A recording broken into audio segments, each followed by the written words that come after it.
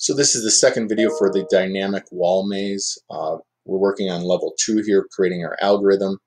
We created our function in the previous video. We've started our main programming, beginning with setting our wall to false, and we're saying while our down eye detects red, when it does not detect red. So what I'm going to do is I'm going to come back to my control structures and I'm going to grab an if-else statement. So what I'm going to do is say, hey, if we come in contact with our wall, we're going to make a left-hand turn at 90 degrees. And then at the same time, we are going to run our function. So we've come in contact with the wall, we're making a left-hand turn, we're running our function. If we don't, we're going to make a right-hand turn. So we're going to turn right at those 90 degrees, and then we are going to run that same function. And then ultimately, when we're done with this, we're going to want to stop driving. So let's see how this program plays out. So we made our right-hand turn, left-hand turn, not there. We found our opening. Obviously, in this maze, we have went the wrong way.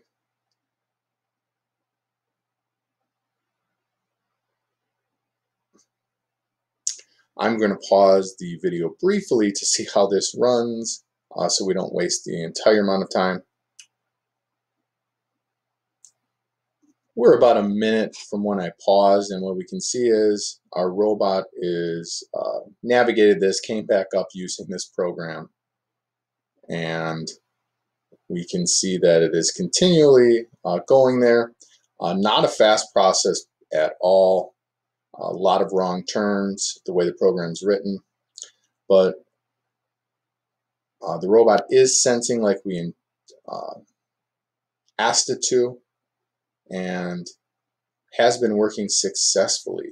So I have no doubt that we're going to end up on the finish line. Here I'm going to pause again for the sake of your time.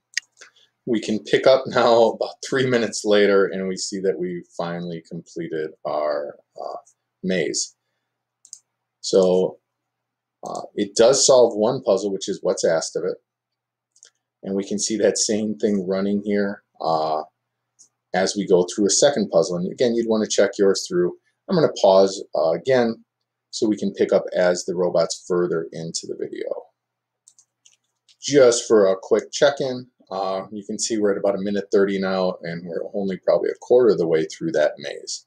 Where this program is just fine for what it's asking, it's probably not the most realistic program to write. Is always checking that left to right is what we're doing, and seeing if there's a wall there to decide which way we go, on how we progress. Remember that our robot itself, so I'm just going to change our view here, has left and right bump sensors on it. So there's sensors that actually, those front two sensors there, we can see it. That would be probably the way I would approach going to a level 3 program, is using those front bump sensors in a function to say, hey, if my bump sensors aren't being pressed, then drive forward because there's no wall in front of me. Once they're pressed, my walls are true, which would then mean I need to go through this left-right turn aspect. Looking at this program now, I would probably rewrite this program to use those bump sensors just so we can make this a little bit quicker. So how that program would run would be, instead of stopping here, it would continue to run until those bump sensors are checked. I will do a video showing a bump sensor program, what it might look like